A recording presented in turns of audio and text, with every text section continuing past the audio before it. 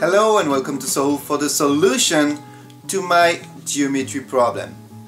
So how can we calculate BD in less than a minute? Well, we need for this very interesting properties in rectangles, which is that their diagonals have the same length, which means that BD is the same length as AC.